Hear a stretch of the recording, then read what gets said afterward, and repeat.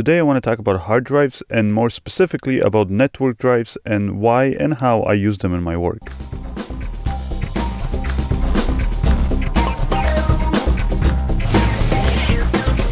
I know it's not the most exciting of topics. As a filmmaker, I would rather talk about some interesting, lighting setups or some cool film ideas. But at the end of each long film shoot, there comes a time where we all end up with bits and bits of data that represent all of our creative and hard work. So it's equally important to know how to handle that data. In my work, I use lots of different drives to store all of my files. Now, you definitely want to have a minimum, I would say, of 2 copies in different locations of each of your projects, but even more copies are better. Recently, however, I started using network drives in my workflow, specifically because they've come a long way since they were first available. They're easier to set up now and are a lot more practical to use. In my home office, I use the Western Digital My Cloud Home. It's a personal cloud storage device. It comes in a simple but nice designed case. Inside it, there's a 1.4 gigahertz Realtek A53 quad-core processor with 1 gig of DDR3L RAM. Plus, there's a hard drive. Now, My Cloud Home comes in different sizes with 2 terabytes up to 8 terabytes. If 8 terabytes of space is not enough for you, then you can also get the My Cloud Home Duo with 20 terabytes. It is compatible with Windows, Mac OS, iOS, and Android. Even if you don't know anything about network drives, then you won't have any problem setting up this bad boy.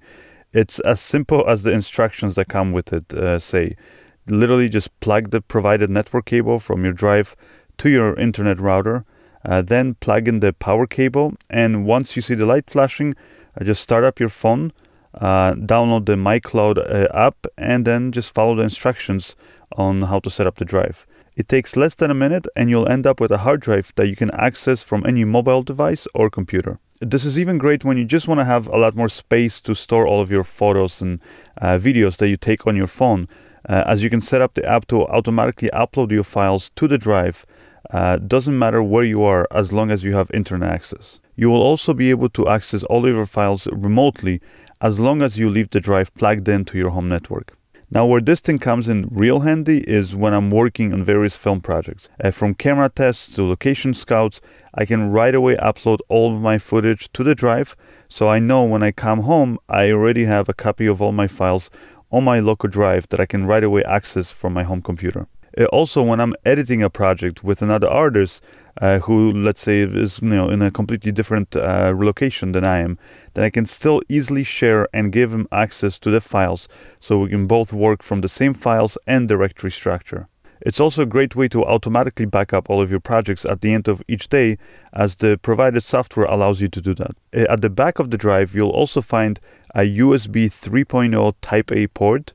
This allows you to plug in other devices such as USB flash drives and external hard drives, so you can copy all of your files. You can even stream your videos from anywhere on almost any device, again using the My Cloud Home mobile and desktop apps, or by accessing it through the My Cloud site.